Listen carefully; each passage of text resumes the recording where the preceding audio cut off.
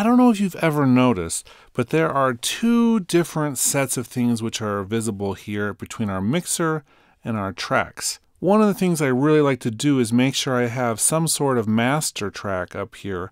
So if I want to automate it down volume-wise, I can do that. And in the past, the way that I've had to do this is come down here and select the one that I want, come up to Options and say Create Track for Selected Channel Strips.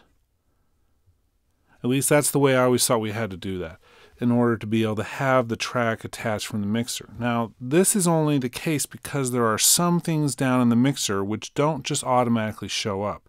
If you click on All, this All filter, you'll see a couple other ones that are like that. Preview is one of them, and the click is one of them as well. So if we wanted to, we could put the click right up there next to the other ones, just like that. That way we could, if we wanted the click to get louder and softer at various times, we could do that. So this now becomes automatable in terms of volume. We can put the click softer for sections where there's less instrumentation and louder for places where it can handle it. Really cool thing you can do with it. I don't know why that this just isn't automatically up there all the time. However, I noticed one little quirk about this, and that is the master here, if you click on it, shows up with some presets over on the left. Now, this master track doesn't actually have any place for inserts, and so you can click on these, but it doesn't do anything. So it's just kind of interesting that they're assigned. But this is when the thing that I didn't know happened at some point with an update.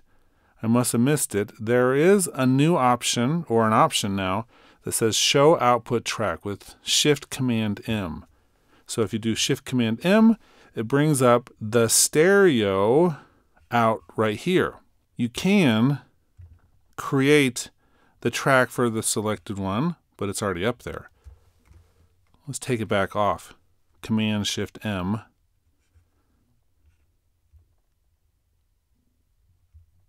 So you can create it both ways. But the nice thing about this is that we have this key command which allows us to very quickly put that stereo output right up inside your main arrange area. And so now you could do this with the master or with the stereo output. And one of the things that I've always wondered is why we have to have a stereo out and a master. It mostly has to do with when you have multiple outputs and an interface with multiple different outputs, you can have different things going to different places and then one master to rule them all. Now, correct me if I'm wrong. If anyone out there has a different interpretation of why there's a master and a stereo out, let me know. But for the most part, this is our volume control. We move this.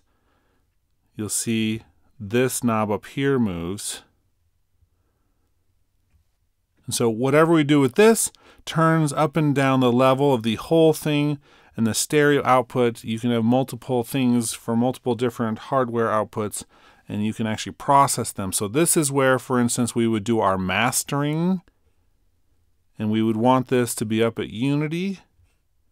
And then if it's too loud for what we're doing, we can turn it down here. But when we're exporting it, we would typically have all of these set to unity, and so that it would go straight out at the full level.